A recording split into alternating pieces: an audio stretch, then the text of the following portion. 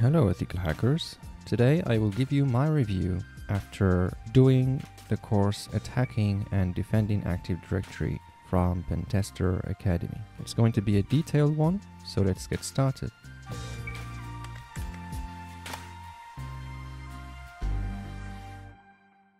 The course is for everyone who wants to learn the well-known techniques of attacking Active Directory, and it also approaches ways to defend it. Active Directory is a well-known technology used by Microsoft to manage a corporate environment, and if you know how to hack it and defend it, you will add a great value to your skill set. And I think that this course is an introductory level to this subject and allows you to grasp the basics. It comes with a huge package of videos which go in detail and explain everything. The author is Nikhil Mittal, who is a hacker and a security researcher. But what's more important is that this course comes with a Red Team lab, which is this one. And it's comprised of an Active Directory that has 2 forests, so that way you also learn how to abuse cross-forest trust.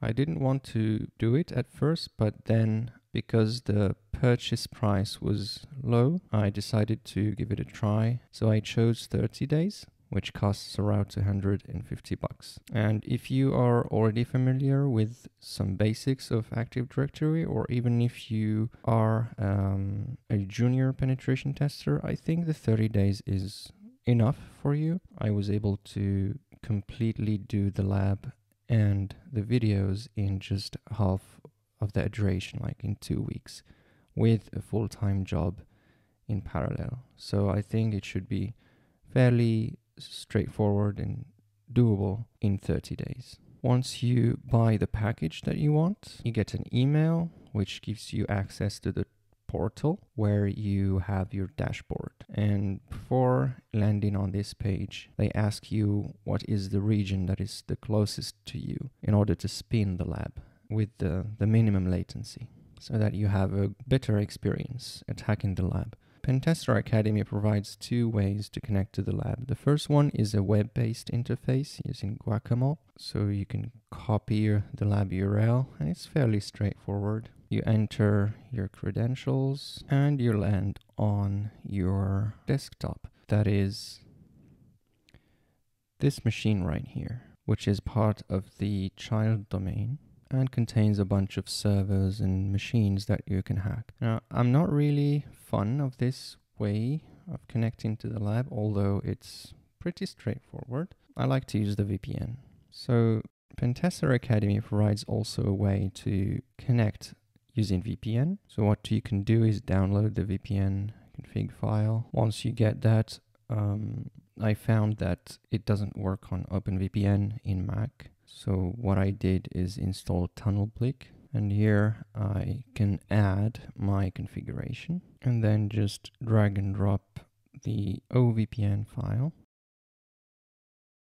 Hit OK, and it should be added here as an entry. So I just renamed it, and then let's try to connect. It asks me for the username and password. One thing to note is that if you open the VPN and the web interface, it won't work. You should only use one access. So once the VPN is up, I have the IP address of my machine, which I can use to connect to my box through the VPN. I'm using Microsoft Remote Desktop application on Mac, but you can use the Remote Desktop on Windows as well.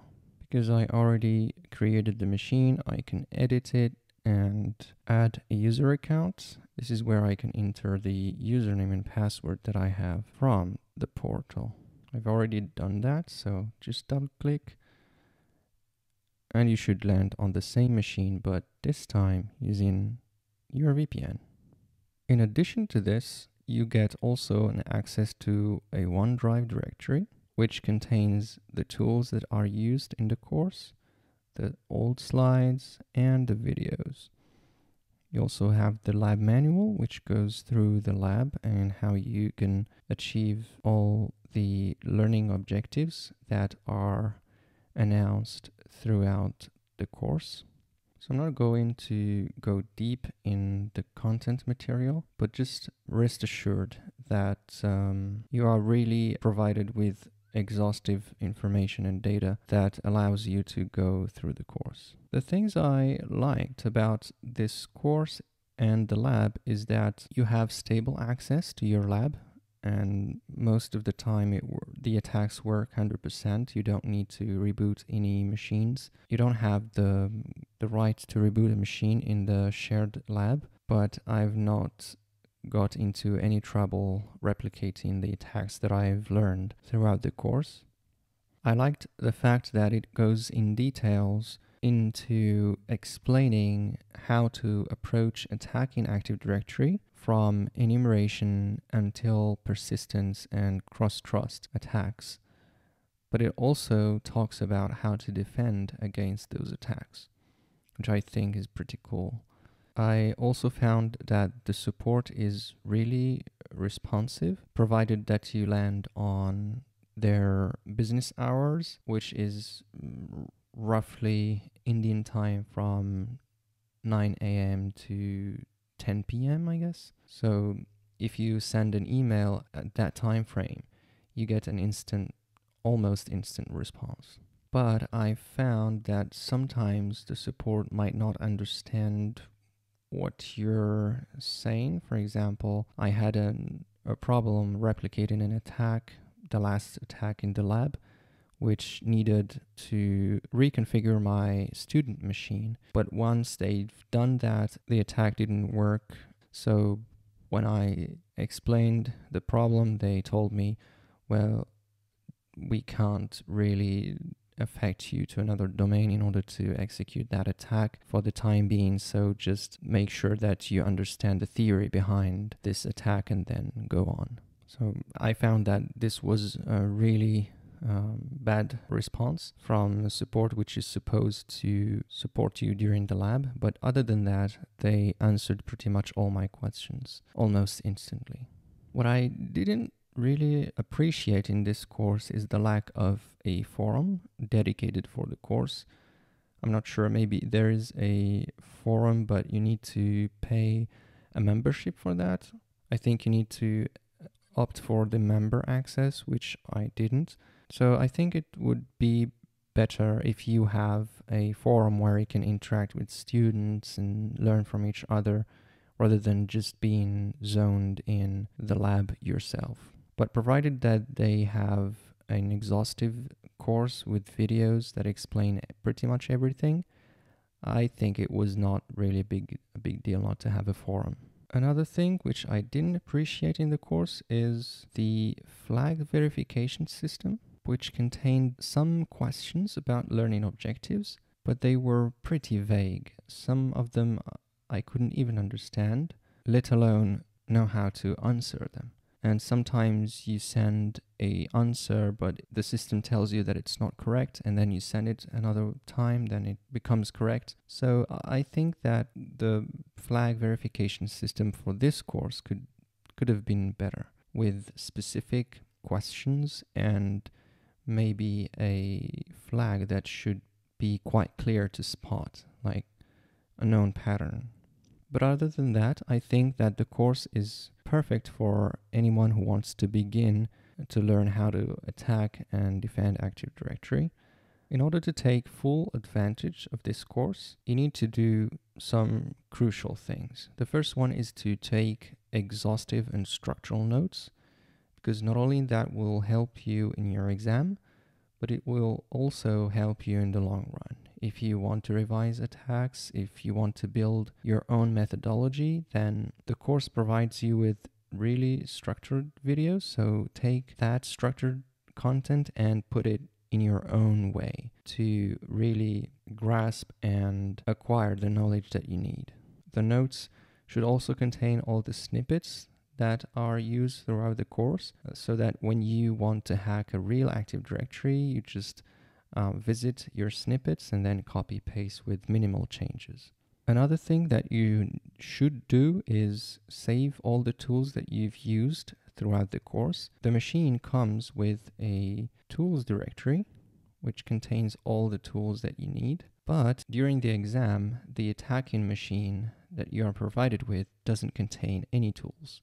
So you have to save your tools that you've used throughout the course and maybe copy them over when you start the exam. Another thing that it's encouraged in the videos by the instructor is to try other things, to try your own techniques on the lab.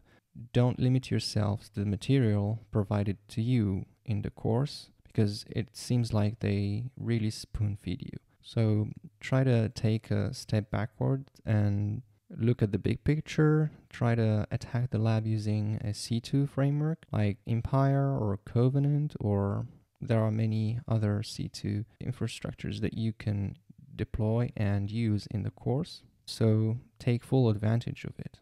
If you want to spin just half or even a tiny portion of the lab locally, you will have a hard time replicating all the things you need in order to experiment with the command and control framework.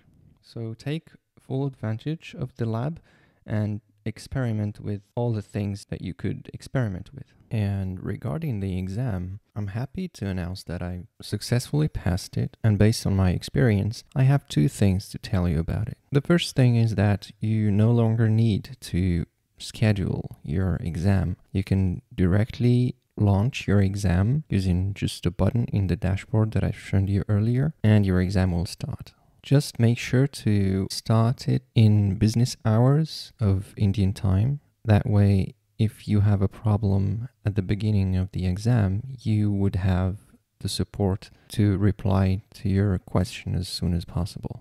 Otherwise, you'd have to wait for several hours. The second thing is to experiment with in-depth usage of Mimikatz. Don't just run invoke Mimikatz and wait for NTLM hashes.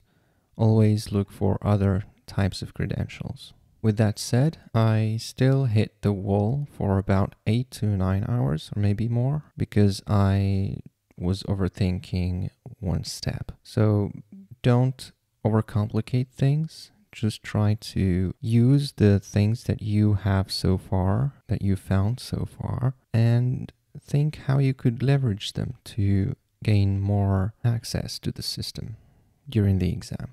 So hopefully this gave you an idea about this course. I highly recommend anyone who's barely starting in Active Directory to try it. Its course is comprehensive and its lab is really good to work on and apply your knowledge. Let me know, for those who are following the course or have done the exam and are now certified Red Team professionals, tell me what were your thoughts about the course and the exam, and also leave your comments for new people who want to experiment and learn in the course. Thank you. If you found this content helpful, make sure to like, comment, and subscribe to this channel so that you get updates whenever I publish a new video on ethical hacking and bug bounty hunting. If you're new to hacking and want to learn the basics, check out the free OWASP Top 10 theory and hands-on training on thehackerish.com and apply your knowledge on the lab which supports it. If you enjoy learning with videos, I invite you to watch the OWASP Top 10 YouTube playlist. However, I encourage you to first try to solve the lab exercises so that you don't spoil them. Don't forget that there are supporting blog posts for most of the videos you watch on this YouTube channel. I also encourage you to subscribe to the Friday newsletter on thehackerish.com to gain some new hacking knowledge at the end of the week. If you enjoy listening while doing other things at the same time, check out the Hack for Fun and Profit podcast, link in the description box. Until next time, stay curious, keep learning, and go find some bugs.